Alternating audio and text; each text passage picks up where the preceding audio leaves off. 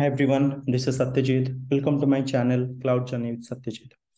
So in our last videos, we discussed about how to use Resource Access Manager and how the resources can be shared between different accounts. Okay, and in last videos, we already shared our Transit Gateway.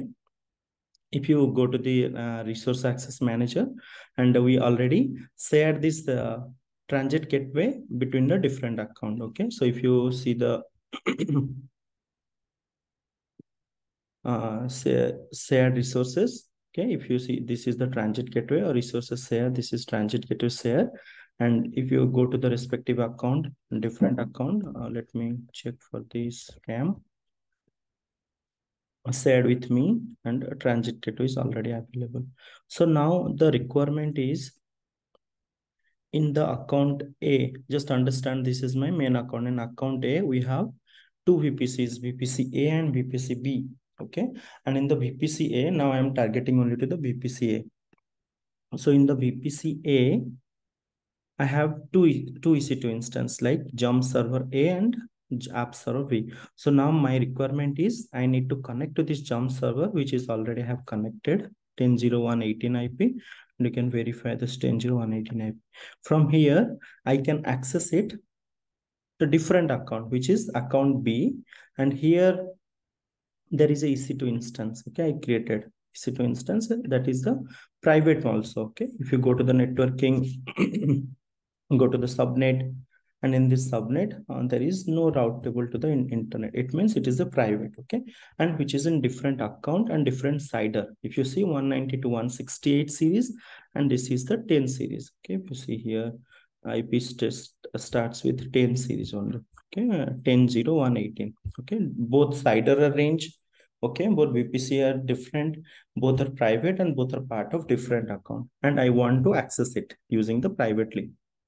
So now what is the private IP of this? The IP is, so this is the private 192.168. So now what I need to do, I will try to do the telnet IP with 22 port. So it will not work. Okay, so now I need to enable via the transit gateway. This is my requirement. So now I have shared already the transit gateway. So now next step is I need to create a transit gateway attachment. Okay, so I need to go to my different account like here, and I need to go to this VPC, and here I need to create a transit gateway attachment. So I need to go to this transit gateway attachment and create a transit gateway attachment. Let's say it is VPC prod attachment, something I need to do. And here, if you see, the transit gateway is already shared. And if you see, this is my 9954 account, and this is 1148 account. It means transit gateway already shared. So I need to select it. Attachment is VPC attachment. Okay, and I need to specify the VPC ID. Okay, and this is AP South 1A public and to private, right? So I need to select the private, and that's it. I need to create the attachment. So now I have created the attachment. So transit gateway attachment is already there, but I cannot view the route table. If you see here, transit gateway route table, no route table, because route table is not shared. Okay, only the transit gateway is shared. Okay, so where the route table is, it is there in the parent here. Okay, so now I can, attachment is created. Now I need to see the attachment here. Okay, if you see here, now VPC A attachment, VPC B. If you see, another attachment is created, VPC, it is in pending state. Okay, let's wait for some more time. It will be available. Once it is available, it will then we can connect the transit gateway proper routing. Okay, but before to that, while you created the transit gateway, okay, let me go to this transit gateway actions and edit it. Modify transit gateway. Okay, so here something is there, auto accept shared attachment. It means once someone created the attachment, I selected the auto accept. I do not have to accept it.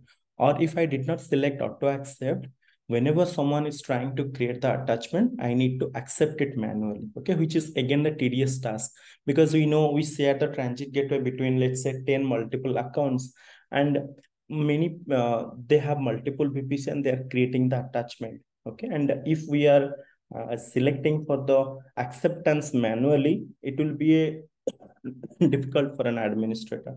So to overcome that, we need to select the auto accept. Okay. So that we need to be careful while creating the transit gateway.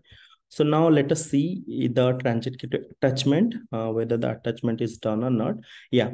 So now the attachment is available. So now we are good.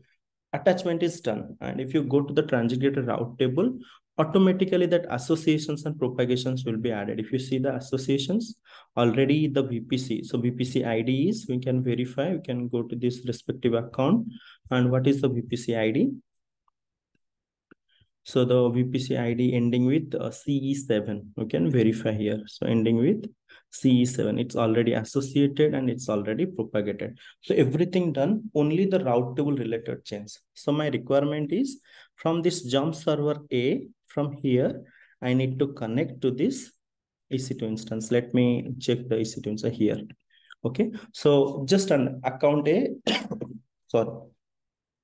Instance 1 and instance 2, they want to communicate with each other via the transit gateway. Same, instance 1 informations to be added to the instance 2 via the transit gateway route attachment, and instance 2 information should be added to the instance 1 via the transit gateway attachment. So how I need to do?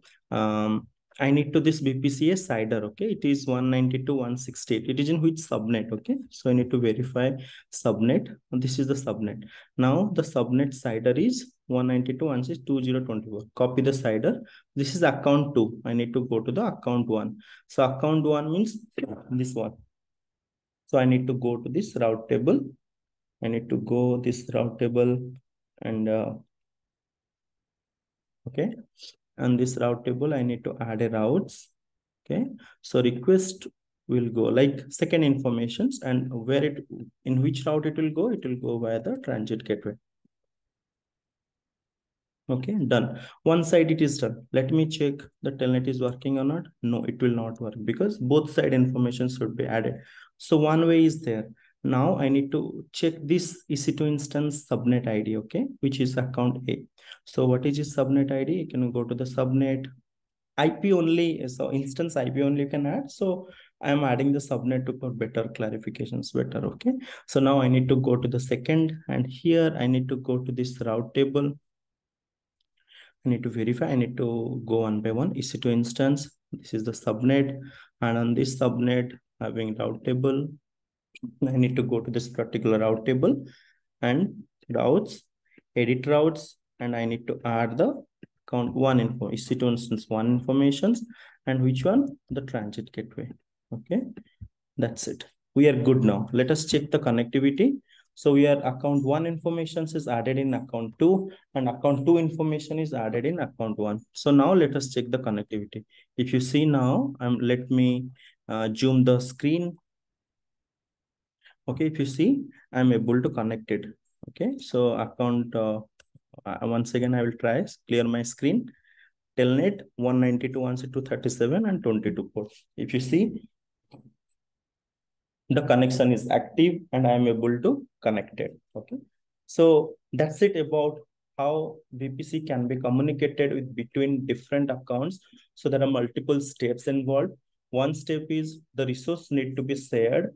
Okay. And once the resource need to be shared, then we need to create the VPC attachment. Once the attachment is created, next step is the changing the route table, like changing the particular routes. Okay. That's it. Like, we already know like how to add the routes on the help of VPC peering and with the help of the transit gateway, which is created in a same account. But now in this demo, we discussed about when the VPC is part of different account and how they can able to communicate within each other by the help of transit gateway.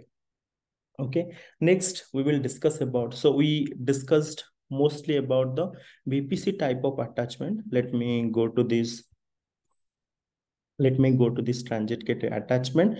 we mainly discuss about the attachment type as VPC. Okay, next we are going to discuss about the peering connections. Okay, how to do that. Okay, by that meantime, you can practice the VPC attachment between the same account and between the different account. And if you have any queries, please post it in the YouTube comments, and I will review it and I will help it. Okay, thank you for watching my videos. Thank you.